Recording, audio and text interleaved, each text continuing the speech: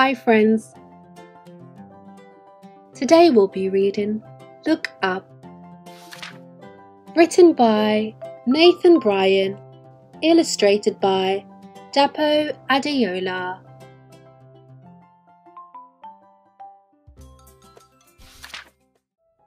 Every night before I go to bed, I set up my telescope and look up at the stars. Mom tells me that I never stop looking up, and my head is always floating in the clouds. But she can't tell me that I look up more than my big brother Jamal looks down at his silly phone.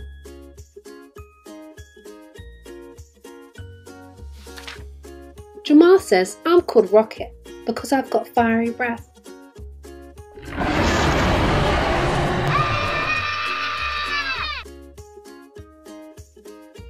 But Mom says it's because a famous rocket blasted off into space the day I was born. All I know is that one day I'm going to be the greatest astronaut, starcatcher, space traveller who has ever lived. Like Mae Jemison, the first African American woman in space. Did you know Mae Jemison went into orbit around Earth in a space shuttle Endeavour, even though she was scared of heights? I'm totally prepared. I've defied gravity, captured rare and exotic life forms, and built a ship to the stars. For today's mission, I'm going to see something incredible, the Phoenix meteor shower. I want everyone to see it with me, so I've made some flyers to hand out. Jamal is going to take me to the park to see the meteor shower, but first we have to go to the supermarket. While he is looking for the milk, I'll be trying to find the astronaut food.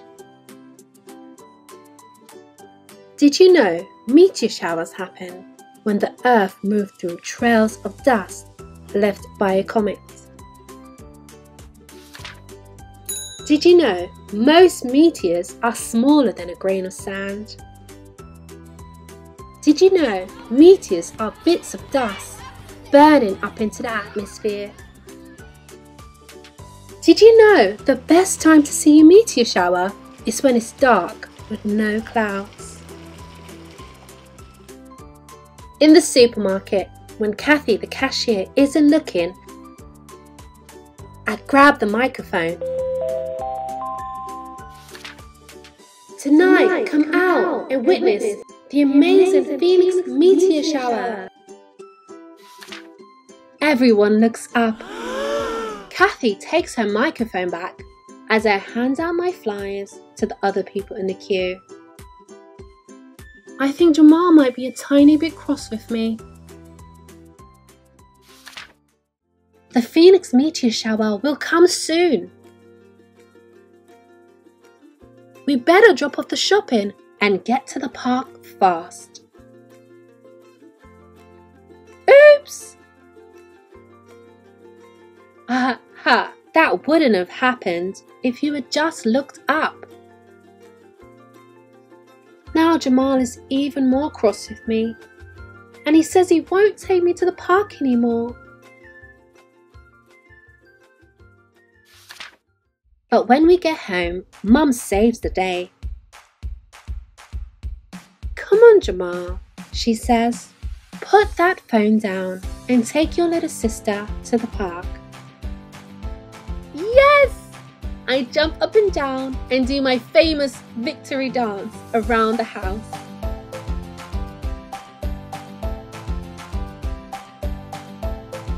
Yes!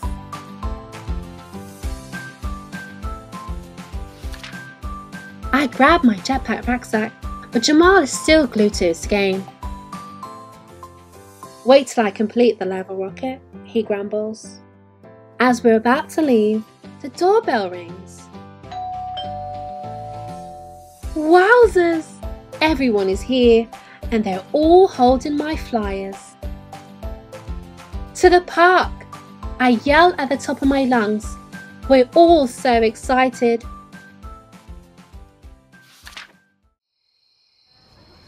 My neck is aching from staring up into the night sky. But I won't stop. I can't miss it. Suddenly, the park goes silent. Even the birds are holding their breath. Everyone points their telescope and binoculars up at the sky. I think I see one. But it's just a plane flying overhead.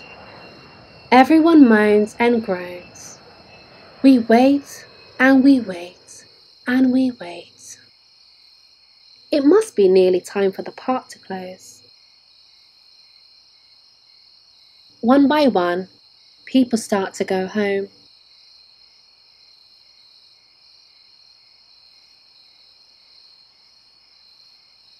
Maybe the Phoenix meteor shower was just a myth. Maybe that's why Jamal didn't want to come along. Maybe everyone's upset with me for wasting their time. I've never ever felt so sad before. Jamal looks at me for the first time today. It feels like the first time ever. I've turned my phone off, sis, he says. I'm sorry for making you wait in the freezing cold for nothing, Jamal. Let's go home. Suddenly, there's a big bright light in the sky. Look up! The Phoenix meteor shower. I'm speechless, Jamal says. He pulls out his flask and gives me a warm cup of hot chocolate. Yummy. We both sit down on the hill and watch meteors zoom across the sky.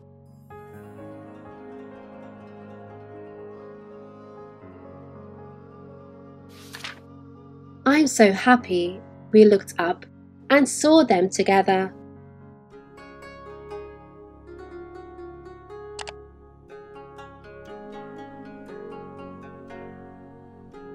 Did you know? One day I'm going to have a meteor shower named after me.